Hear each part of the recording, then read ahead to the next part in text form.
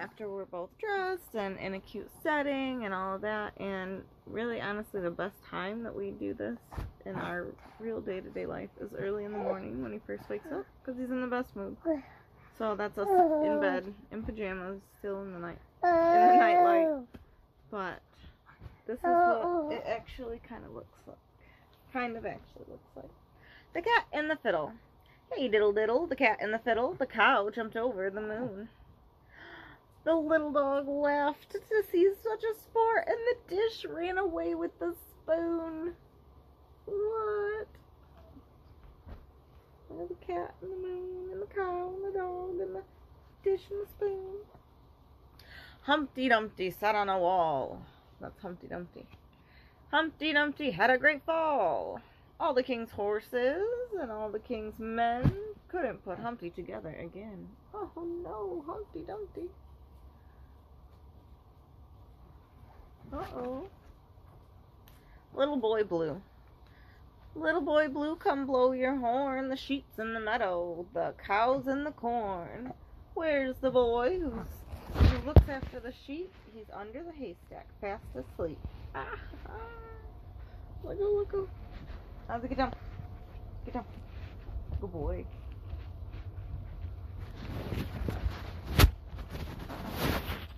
Uh-oh. He, just a moment. He has my hair.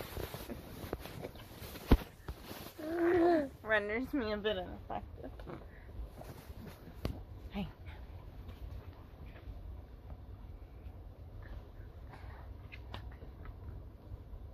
Mary had a little lamb whose fleece was white as snow, and everywhere that Mary went, the lamb was sure to go.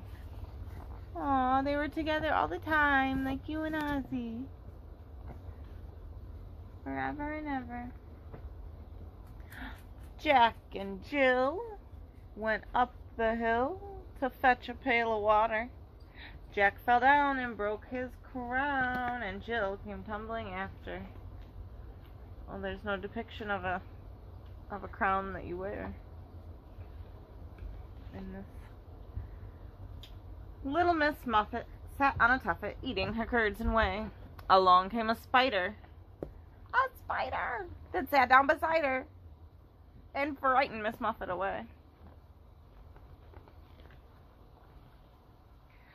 There was an old woman who lived in a shoe. She had so many children she didn't know what to do. Ay, ay, ay. Wee Willie Winky runs through the town, upstairs, downstairs, in his nightgown, rapping on the windows, crying through the locks. Are the children in their beds? It's now 8 o'clock. Da-da-da-da-da. The end. Yay! How was that? Was it a story? Was that a nice story to hear? Was that a nice story to hear? No, don't look at that. Look at Mama. Look at Mama. Hi. Where'd you go? Oh, big yawns. Oh my goodness gracious. That was a big yawn. It was really big. Hi, Teddy. Yuck. Don't look at that. You want to see the baby? You see the other mom? Uh-oh. Teddy.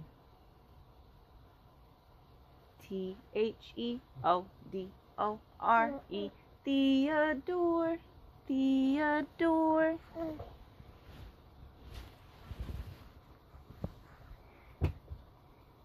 Oh, I dropped our book. You're so worried about what is going on. What is this?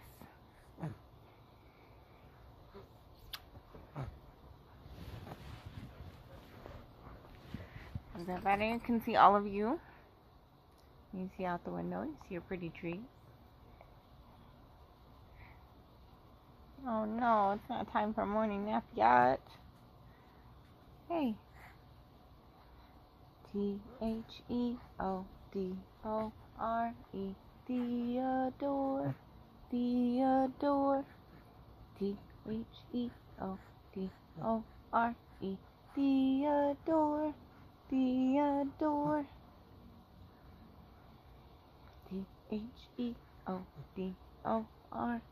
Theodore.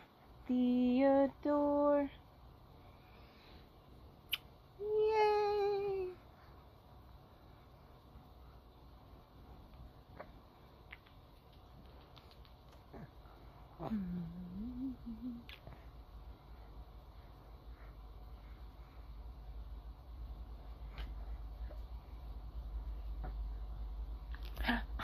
Oh, my skin.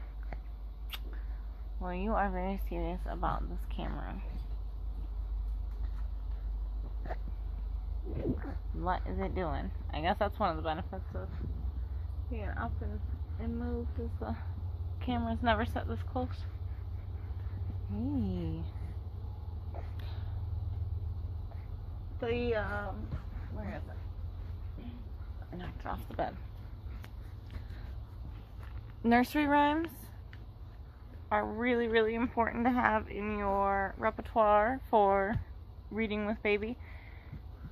A lot of people know them more so for the weird backgrounds of some of the stories, but they are very useful in literacy learning because they contain rhyming and alliteration, different sentence format. There's so much that is used in them that when you use them, you're teaching those skills. Obviously, this one, there's, rhyming is almost all of them. Alliteration, Annie's alligator. I don't know why she has one, but, repeating sounds. Hi. Those are both really important foundational skills for literacy and reading. You're so serious. Hi. Those are both really important, building blocks for reading later. So, how do you teach a baby anything? You just do it over and over and over and over, and they'll learn it really quick. They're super smart. Babies are crazy smart. The more you do in these first couple years, the easier the rest will be educationally. And obviously, I'm not saying that all babies, if you do exactly this, are going to be, they're going to have this SAT score.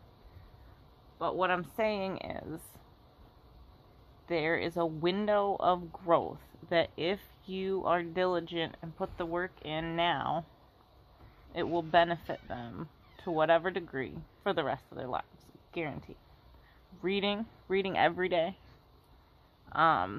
Little songs. Songs are really, really good.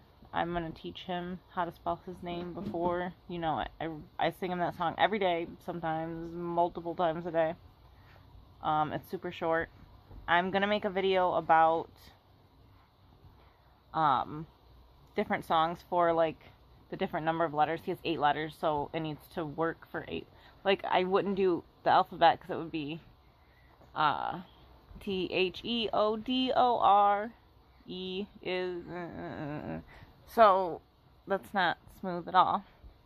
But for Jaka, Theodore works great, and the syllables happen to fit too. Theodore. Yay! You like your song. That's his song, and I sing it every day, multiple times a day. And if you just put a couple little things in, reading time, little songs that will teach things, that's how I taught my kids their phone numbers, their addresses. I made it to a tune and just sang it every time we were in the car, or at least one car trip per day. Every time, whatever, we would sing it a couple of times, nice and loud in the car. I have a lot of kids, so it was like we would yell it kind of thing, but you can make it fit wherever it fits into your life, obviously. But, oh, I'm going to be making some videos about, like, what songs you can use for 7 letters, 6 letters, 5 letters, how to, make one with the numbers, so that when you're, like, when you encounter things and you count them in the real world, like, say you have to go up 3 steps to get in to the doctor's office or something, so you're going to be counting 1, 2, 3. Well, I guess 3 is kind of short. But, maybe a little bit longer, how to put those into songs so that it adds that extra layer of, memorable, I don't know the word that I'm looking for. It makes it a more memorable, experience. It increases its effectiveness, so to speak. What are you gonna do to me? He's got a thing where he just grabs handfuls of body and hair. Huh, you're kind of wild. Well, he looks really serious and distracted, so I'm gonna get off of, and a little bit sleepy. I'm gonna get off of this video so he'll quit looking at it. See if we can read a little bit more. And he's probably gonna go down for a morning nap, and I am going to mop my floors. I'm gonna mop my floors and vacuum today. And dust and window, like dust and glass. I normally do that on Mondays, but I went to a Nelly concert with my sister, actually, last night. So I did some different cleaning and prepping yesterday. But today I'm doing floors while he takes morning nap, hopefully. And it's going to be perfect. He's going to sleep the whole time. Yes, my sweepers aren't going to wake him up. Yeah, it's going to be great. So, this is not exactly, as well planned out as I tried to make, some more formal content of us dressed and my hair combed nicely, and he's in a perfect outfit with no dribble, and we're sitting out on the back porch swing, and that's beautiful. And of course we try to read out there during the day too, but this is really the time early in the morning that we effectively learn.